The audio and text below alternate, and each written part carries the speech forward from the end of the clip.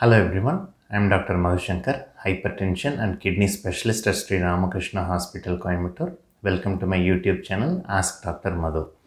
For the last 1 year, we have been discussing a lot about COVID-19, which is an infection caused by novel coronavirus, starting from its origin to the treatment options. We are convinced that vaccination is an effective strategy to protect ourselves and to prevent the chain of transmission. And since like 6 to 9 months, we have been eagerly awaiting for the same.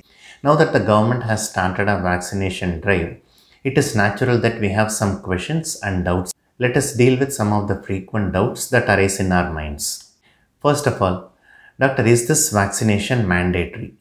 No vaccination is mandatory or compulsory, but it is highly advised that you go for this vaccination unless your doctor advises you not to, because vaccination increases your immunity against the particular infection, virus in this case, and it also prevents transmission from you to others. So it is highly advised that you go for the same.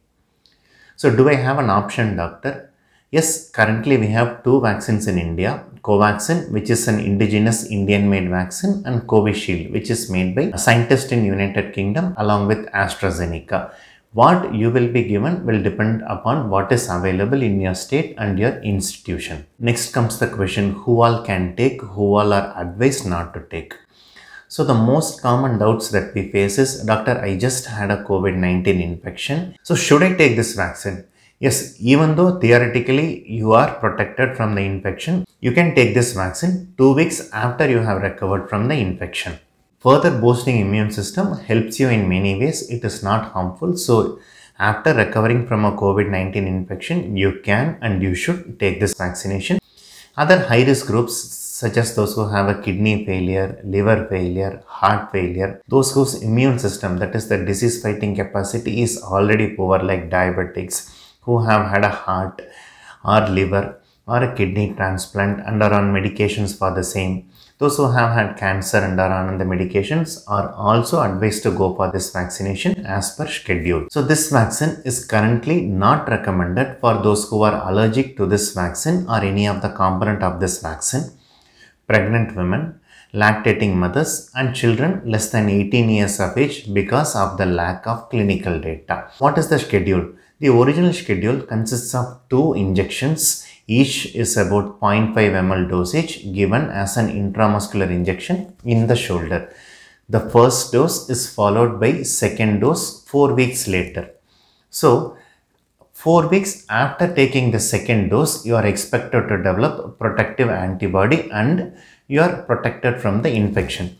Which means right from the second dose till around 8 weeks later, there is a good chance that you might still get an infection. So during this window period of 8 weeks and even later, please follow all social precautions. Wash your hands as and when necessary, apply sanitizers, put a mask on, avoid going to crowded or unnecessary places, right? What are the adverse effects, doctor? If I take vaccine, what all adverse effects can I expect? After an vaccination, the most common effects that we face are a little febrile sensation, feeling of fever, pain at the injection site, a small swelling at the injection site. A few people can develop some lymph node swellings, cough, abdominal pain, loose stools, but loss of life, central nervous system manifestations like meningitis, myelitis are very, very rare.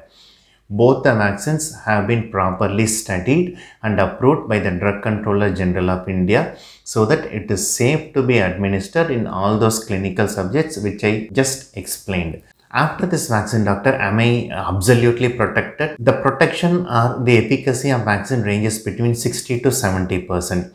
But any protection more than 50% is good enough. This is based on current clinical data. As we have more and more data, the efficacy may be more.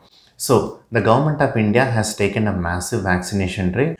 All that you have to do is register yourself at the government website with a valid photo identity card. Wait for your call.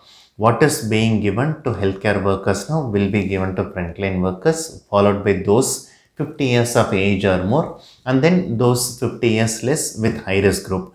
Once your turn comes, you will be notified. Go to your vaccination center with the same photo identity card. Get 2 doses of vaccine at pre-specified intervals. Throughout the period and even after that, Please follow all prescribed universal precautionary measures. Don't drop your guard. Remember, vaccination is the key strategy by which India could eradicate polio virus. Such is the strategy that we are following for COVID-19. Be a part of this vaccination drive. Help yourself and help the community at large. For any further doubts and comments, please post your comments in the section. I shall be happy to answer. Thank you.